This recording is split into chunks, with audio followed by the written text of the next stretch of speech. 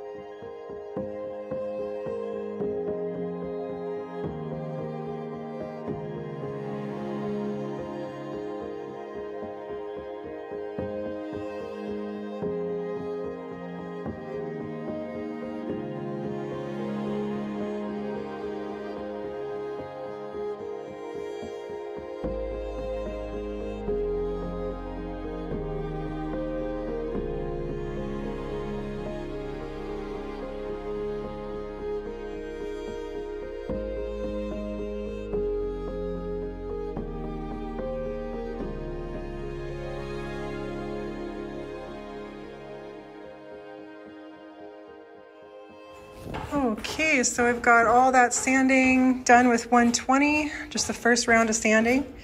And if I pour a little bit of alcohol on here, I'm just going to show you the color that we're getting. If you remember, it had that red paint on it. I'm not sure if it's coming through the camera, but there's a little bit of a pink hue and also the wood color coming through on most of these pieces. And for the color that we're going, that's not really going to work. So what we're going to do is use a 2-part bleach on all of the pieces. And if that doesn't come up all the way, we'll use a little bit of regular bleach. So I'm going to use the Goudy system 4-to-1 wood bleach, and I've just got that mixed up here. So I'm just going to get on everything and pop it in the drying rack.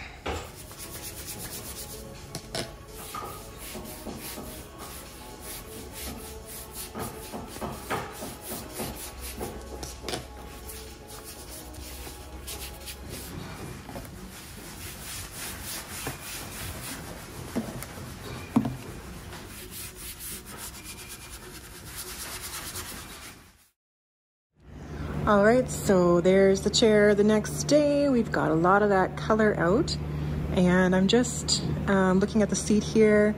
There's a little bit of color still left, but I'm gonna go ahead and sand the whole chair down again, get it back on the bench and do another round of sanding. And if we need to hit the seat again, we can do that. I think everything else looks pretty good. You can see kind of what happens is the color pulls out and sits on top of the wood. Kind of see little pieces of pink that have come out of the grain. So I'm hoping that all comes out with sanding. If not, we'll just do another round. And we'll take a look at what the wood looks like after to see if it's a good base for our color.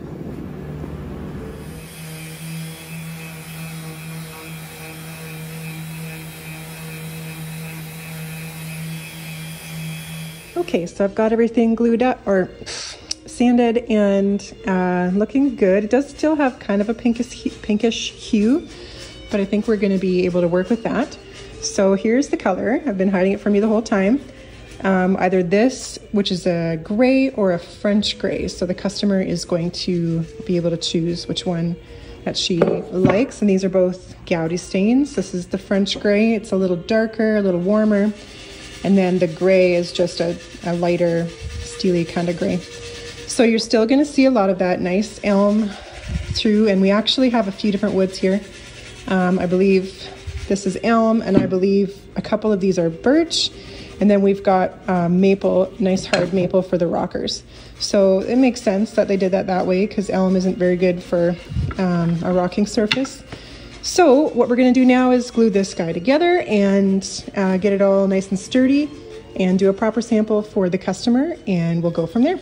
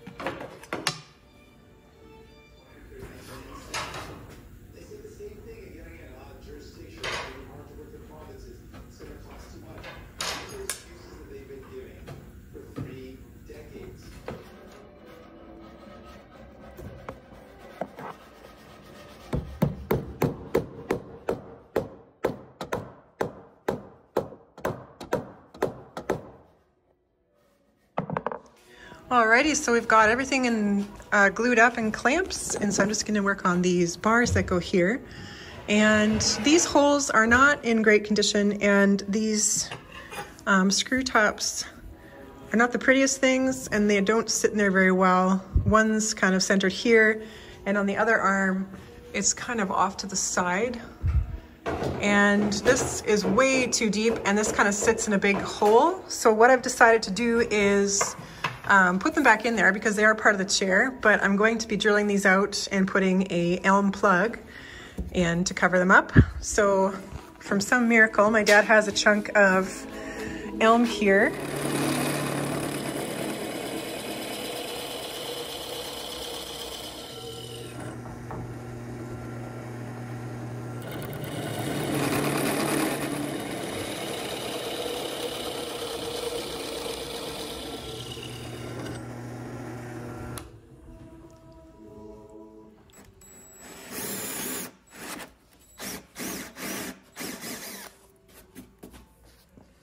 Just kind of hard to work with. Well, I got a hammer over here. Yeah, that should do it too.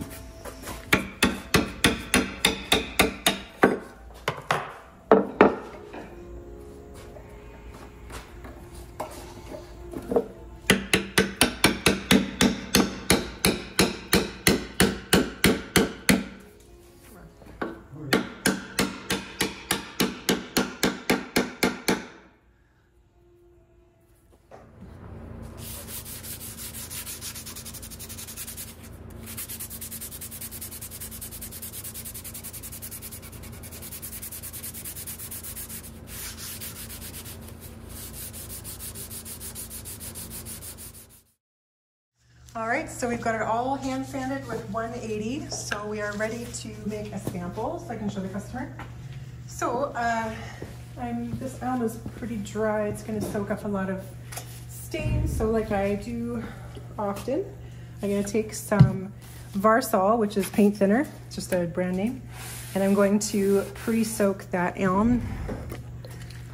Gives you a chance to see that natural color. So that's just going to kind of allow the stain to float on the top of that arm. So I'm not going to stain all the way up here because it's hard to sand in case she doesn't like it. I'm just going to do this piece here where the plug is.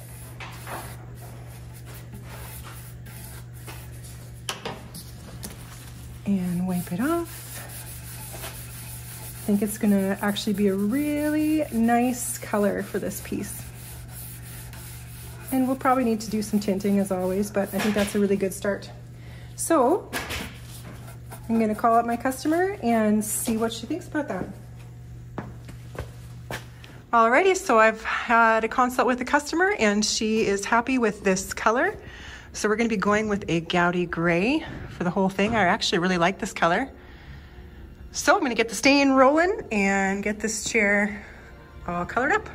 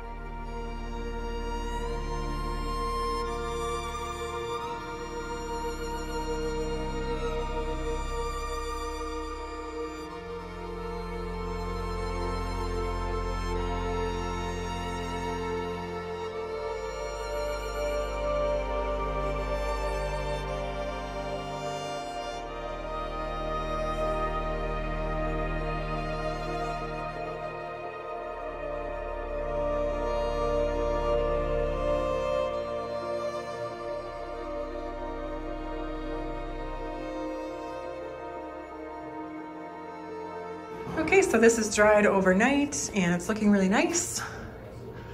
So I'm just gonna give it a sand down with 320 and take care of any little areas that look odd. I'm still wondering if I should do something about these guys. I think I will fill a little bit more with some wax and maybe just blend in the color a little bit better there.